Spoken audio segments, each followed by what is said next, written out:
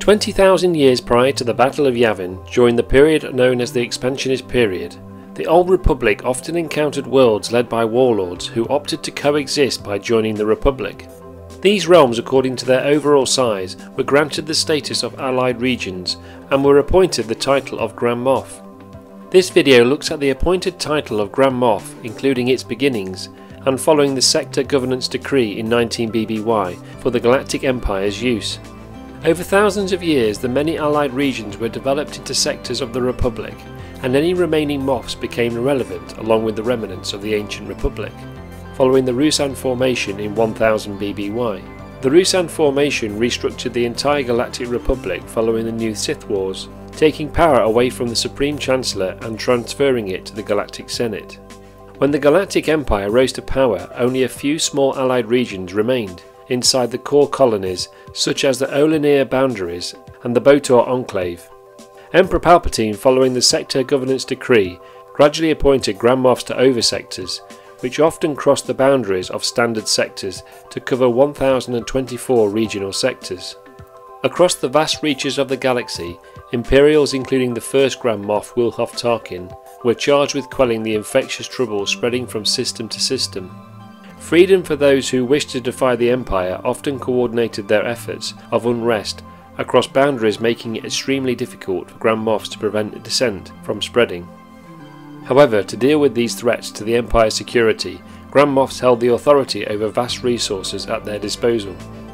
A Grand Moff held the ability to commandeer command over naval, army and intelligence units from multiple sectors to reinforce the Empire's grip if a Moff was failing to suppress an uprising. These problem regions of the galaxy became the Empire's and of the Tarkin Doctrine's priority sectors, also known as oversectors, which often crossed the boundaries of standard sectors. A Grand Moff was given complete freedom to act as they saw fit, without giving advance warning to the Moffs or the planetary governors of their actions. Although in the early years of the Empire's reign the number of Grand Moffs were limited, at the time of the Galactic Civil War, Emperor Palpatine had increased their appointments, who reported directly to him. Each Grand Moff commanded at least 2 sector groups, and some were given even greater military strength if their priority sector was of crucial importance to the Empire. A priority sector would always acquire the equipment of special experiments, and receive replenished forces, but especially where the Emperor had a personal interest in special projects, which meant pouring vast resources into them, for example the Death Star project. Tarkin was the first of these, and with his promotion to Priority Sector High Commander of the Oversector Outer, came Palpatine's command to restart work on the Death Star project. Tentatively claiming favouritism over the support provided to the Grand Moffs, the Sector Moffs protested at the unfamiliarity of their actions inside their sectors. However, the Emperor ignored their pleas. Although it was not clear, the Emperor may have reduced the amount of influence and weakened the title of Grand Moff after the disastrous destruction of the first Death Star. The title also endured a major setback after Grand Moffs Tractor and Bartum attempted to remove the Emperor as part of the anti-Sith conspiracy. The plot failed and the treacherous Grand Moff and his conspirators were killed for their betrayal. Prior to his death at the Battle of Yavin, even Grand Moff Tarkin was correctly suspected by Palpatine to also hold his ambitions towards the throne.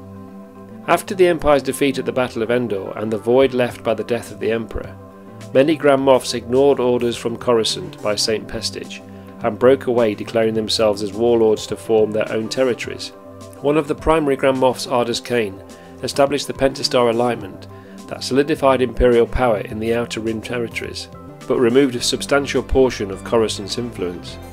Another act of Grand Moff treason occurred with Grand Moff Hissa, who united several powerful Moffs together into the Central Committee of Grand Moffs that attempted to challenge Ysanni Isard's rule over the galaxy.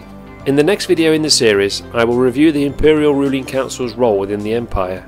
In the meantime, please subscribe to my channel for more Imperial Explained videos. Thank you for watching, and as always, long live the Empire.